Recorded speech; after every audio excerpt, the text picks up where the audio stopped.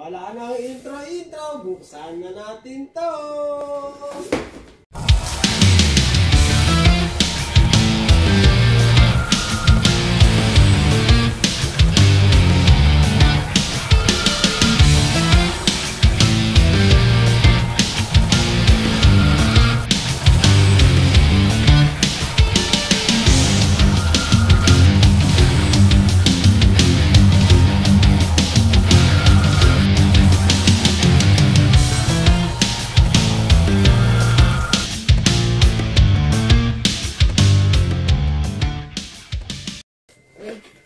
Open na natin.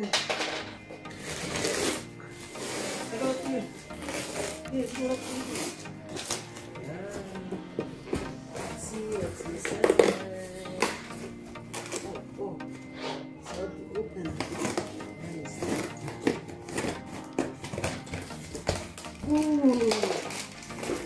Good. Sira na.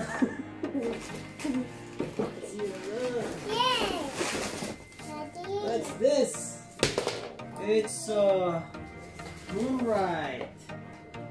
Oh, it's a MoDMaT Extreme. Let's see how it is. What's this? What's this? What's this? Okay. Latest on video. Let's go check it out. Let's go check it out. Oh, it's a big one. It's a mat. A mat? Yes, it is a mat. Yay! It is an anti-static mat. Oh. Because I'm going to build a new PC. A PC? Yes, it is. No way. Have a look. Okay. Alright. Here it is. As you can see, it's a big one.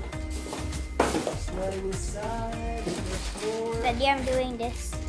Daddy! So,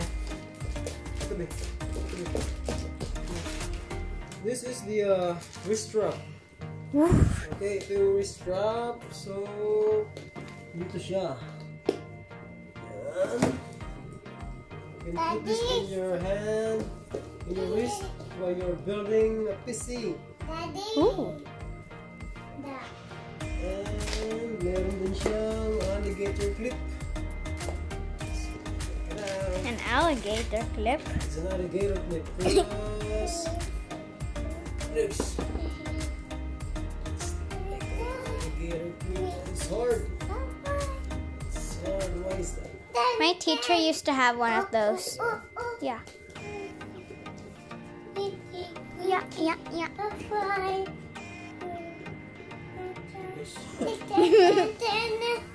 Lisa, shh.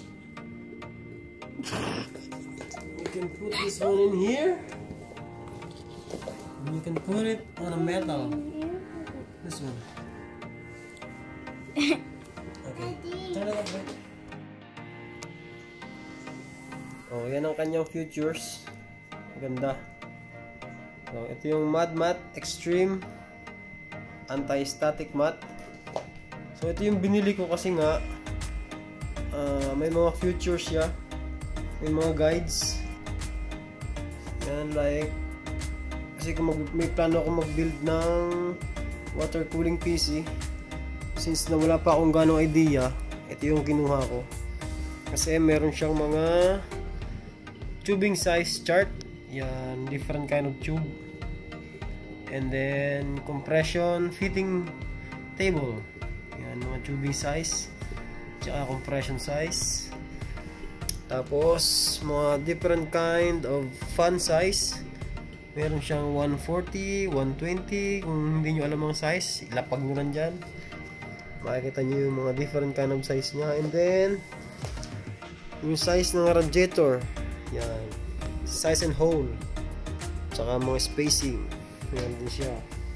And then two kinds of hard disk drive tsaka SSD. Yung mga size 3.5 tsaka 2.5.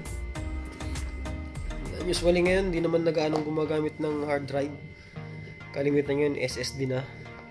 Since na meron pang bago ngayon yung mga M.2. Yan. And then mga power supply connectors. Yan. Ito yung 24 pin. Yan, para sa motherboard yan. And then 8 pin, 4 pin. Yan, may mga serial attachment pa. Yan.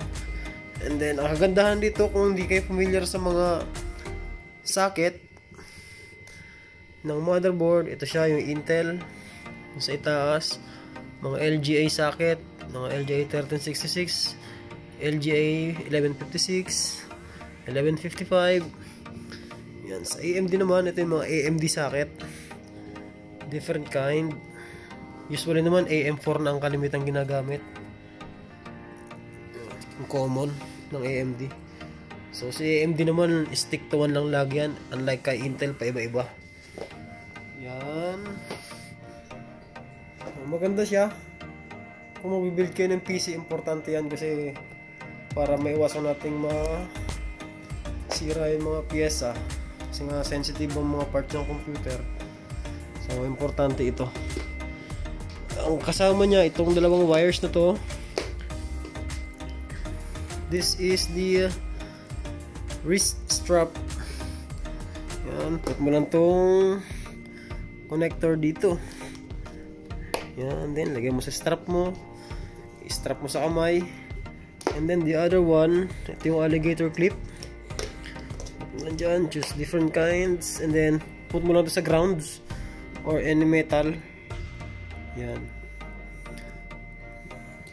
Para ma-dissipate nyo ang static charges sa katawan natin. Ang maganda ito, may ganito. So yun lang. So next video ko yung pagbibuild na ng PC. Since nawala pa yung mga in-order kong pyesa, mas nauna pa itong dumating.